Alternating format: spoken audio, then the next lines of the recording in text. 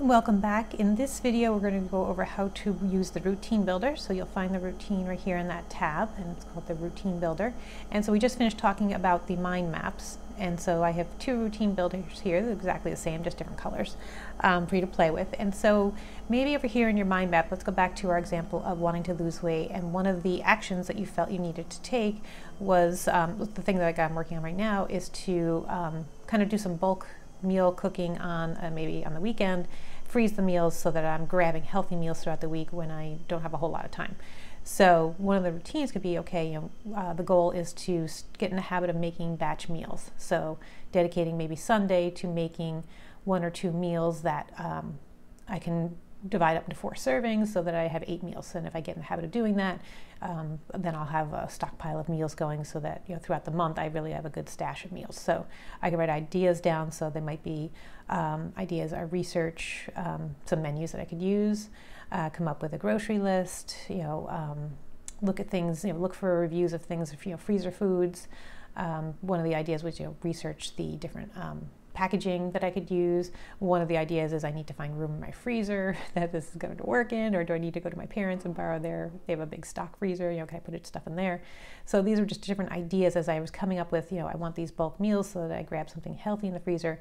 I had different ideas. And then here, your routine builder is really, what's the strategy going to be? So it's going to be, every, I don't know, maybe every month I do a research session where I decide what the 4 or 5 meals are that I'm going to cook for the month, and then every Sunday I cook one of those meals and I freeze it. So my strategy might not be that elaborate. So I have excuse me, I have a cache of meals. So maybe I have a menu that I've come up with that has maybe say 5 meals, and I'm going to make 4 portions of each one. So I have a different meal for 5 days of the week, and one weekend every. One day on the weekend, so on Sunday, I'm going to make one of those meals and make it into 4 sections and freeze it. So your strategy is going to be the actual routine, and you're going to try out different things, which is one of the things I love about the digital planner, is you can try something, erase it, and start over, because lots of times your routine doesn't stick. So maybe one of your routines is you want to have a less stressful morning. So your goal is a calm, soothing morning. And some of your ideas are, I need to have my breakfast already figured out. Maybe some of your ideas are you need to kind of do some research. Maybe read a book on a particular, The Miracle Morning is a great book about setting up a morning routine.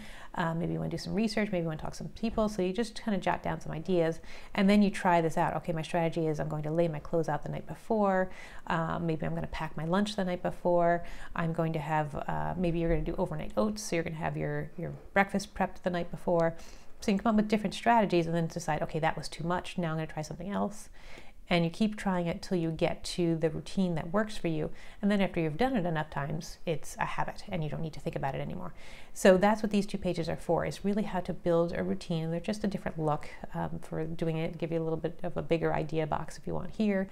But it's, again, just come up with how you're going to do this. So you come up with these mind maps. Well, it comes down to taking actions, right? So one of the things might be that your routine is you want to get in the habit of meditating. You want to get in the habit of really studying your thoughts. Maybe you want to get in the habit of journaling your thoughts so that you don't have your thoughts run away, because you see what happens. Your thoughts create your feelings, create your actions, create your results. So it starts here. You really need to control these. So you may want to get in the habit of journaling every night. And so your ideas are, finding a good place to journal, finding the right notebook that you're really excited about, or finding a fun pen. And then your strategy is every night at a certain time, you write some journal entries. Maybe one of your ideas is you want to find a guided journal so that you can write, you really can focus on what your thoughts are for the day. Maybe you want to research some best questions to ask yourself every night, and then your strategy is to journal every night. So your strategy may be very, very simple. It's up to you. So that's how you use these pages. So you're going to kind of come up with what are some of the actions or the thoughts that you want to be in control of, and then start to build routines that help you achieve those goals. So that's it. Again, if you have any questions, again, in the Home tab, you'll find my email address. Feel free to reach out to me and I'll help you explain it better. Thanks. Bye.